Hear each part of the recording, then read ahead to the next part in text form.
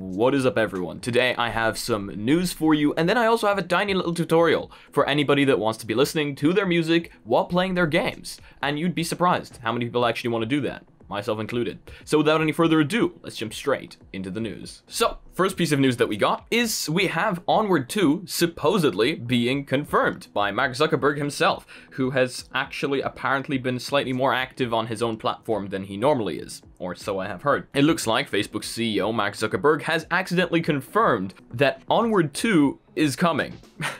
I don't know whether it was an accident, to be completely honest with you, but responding to a question about which VR games he's most looking forward to in a recent Facebook post, Zuckerberg said he is pretty excited for Onward 2. Here's a screen cap of the answer. What he said is, I'm playing a lot of Onward right now, and I'm pretty excited for Onward 2. There's a studio working on VR surfing / foiling game, and I'm really excited for that one too. So, okay. It seems that Mark Zuckerberg is not only a Beat Saber gamer, but also an Onward gamer. I wonder how many of you have accidentally met him in an Onward game and didn't even know it was him. Or maybe some of you did know it was him. Let me know down below. But yeah, happy days for Onward fans, even though I guess that was to be expected with them acquiring Downpour. Oh, here's another cool one. Wrath of the Oblivion Afterlife launches on SteamVR headsets today. So Wrath of the Oblivion Afterlife has been available exclusively on Oculus headsets since its launch back in April. However, now anyone with a SteamVR compatible headset can take a crack at the patently creepy World of Darkness horror adventure. So that's pretty exciting, because a lot of people get very angry when the Quest gets exclusives. I mean, the Quest players are pretty happy about it, but then everybody else with a SteamVR headset feels kind of left out, because some of the games are actually really good. For example, Stormland, I still think is a fantastic game. Lone Echo, okay, I keep going back to it. I feel like people are gonna get bored of me coming back to Lone Echo, but it's a fantastic game. And if you have a SteamVR headset, yeah, you can actually play those, of course, because you can use, what's it called, Revive? And then you can actually play Oculus games on your SteamVR headsets, but it's always just nicer if they support them straight out. So, update, May 25th, 2021. Developers Fast Travel Games have released Wrath on Steam, with support for all major PC VR headsets. The game is currently 10% off, bringing from its MSRP of $30 down to $27, that is. Since it's had about a month out in the wild already, the Steam launch has benefited from a number of bug fixes and the addition of 10 new collectibles, something Fast Travel says gives additional context to some of the characters in the story. So if you guys are into horror games and the game going over me right now looks kind of interesting, maybe check it out. You know, the more the merrier. Okay, and now something for some of you that want to be listening to your music in the background while playing your games. And I'm actually surprised at the amount of people that just don't see a benefit in this whatsoever. I mean, I guess some people just prefer to play in quietness, but I myself find music very important in my life, and when I'm playing something alone that isn't Beat Saber, because that just kind of loses context entirely,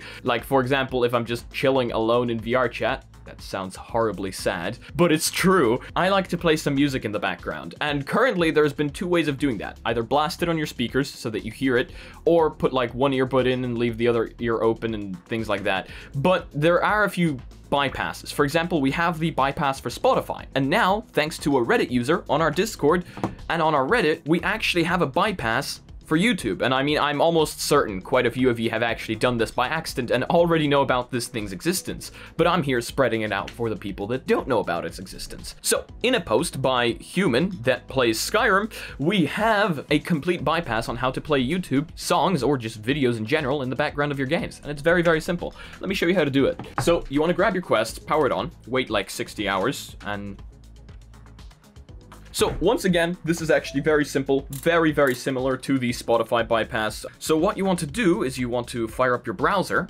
go onto YouTube in your browser. Yeah, again, this is going to be very simple. I just have a live stream going on here. So I'm going to play an NCS live stream here so that we don't get copyright striked. Okay, so maybe it doesn't work on live streams. Let me try play something that isn't a live stream. 10 hours, that sounds dope. Okay, so we've got a song going.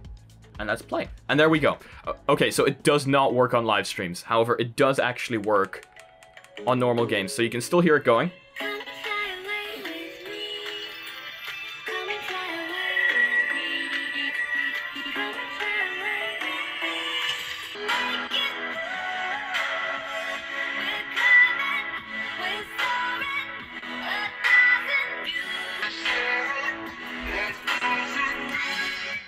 Okay, so as you can see there, it's very, very simple to get that going for yourself. No trouble at all. And as I said, quite a few of you probably found this out by accident and already knew about its existence. Let me know if that's the case down below. What Human Plays Skyrim did say is after playing for about 4 hours or something like that, or was it 40 minutes or 40 hours? There's quite a difference between those two. He said that the music will stop and you'll just have to go back and play it again. That's just something because of the way Oculus manages its background tasks. People are trying to get around that, but we just haven't gotten around it just yet. I personally think this is an easier way of doing it than the Spotify bypass, because the Spotify bypass also requires you to use your phone and things like that, and it all just kind of gets messy. I mean, it does have the benefit of allowing you to change music using your phone, but I feel like just adding another device in there just ruins the point of it being standalone. So playing music on YouTube, huge thumbs up from me. And I will definitely be using this in my lonely gameplays in the future. So that is quite exciting for anyone there that wants to play music and wants to join the music gang. Hashtag music gang down in the comment section. So here's another one. FitXR has added a high intensity mode in their latest update. So if you guys use virtual reality for exercise, like I personally myself actually do quite a lot, because apart from running, I do like to get a little bit of arm movements in there from time to time. And FitXR is actually quite decent for that. So FitXR update adds Formula 1 style high intensity training exercises. FitXR, the subscription-based VR workout app for Oculus Quest, launched its third in-game exercise regime, which brings high intensity interval training, HIIT, to the mix. So again, FitXR is actually a subscription-based service, so not everyone is going to go for that, but I feel like it's nice to get that update into our news segment here, because it really shows you how much the fitness virtual reality genre is growing, and it is growing quite a bit. I mean, just look at Facebook's marketing. It is insane to see how many people are using virtual reality for fitness. And once again, do let me know if you're one of those people down below, because it's just exciting to see this thing actually being used for real life applications. And our final piece of news, Stones of Harlath is coming to the Oculus Quest next week. Stones of Harlath, the VR role-playing game RPG, is listed in the coming soon section of the store with a 10% discount on early orders. That takes from its usual price of $9.99 to $8.99. This is actually the first game on the Oculus Store on Quest to offer a pre-order option. Other titles like Larcenauts or 4-Bowl VR are simply listed as coming soon. So it's interesting to see that they now gave the developers the option to do a pre-order little thing and do a little discount on it. So that's interesting. That's definitely going to entice some people to buy. So watching the trailer here, it seems like it is actually an RPG game with some magic involved, and you kind of like draw the magical spells from your book with your fingers and you attack the enemies. It has quite an interesting art style, with the enemies looking kind of like 2D-like almost, but everything else being actually super high resolution, or at least that's what it seems like from the trailer. It definitely looks interesting, and I'm probably going to end up looking into it so that I have something to play in my free time. So if that is the kind of game that interests you, make sure to check it out down below. And that is going to be it for today's video, guys. Thank you all so much for joining me. I hope you all have a fantastic day or night. And if you guys liked the video, please leave a like. If you guys disliked it, I guess this button works too, but please tell me why down in the comment section below. If you guys are not yet part of our community but would like to join us, learn the latest news before I make a video about them, or just chat with us, join our Discord down below. You can also join our Reddit down below, where I want to see you posting your spice memes. If you guys would like to support the channel any way, shape, or form, we've got sick merch down below that doesn't put a huge ad on your body, and mugs that boost your FPS by 300%. And if you guys want to be notified of future content coming up on the channel daily, make sure to smack that subscribe button if you're doing my balancing next video.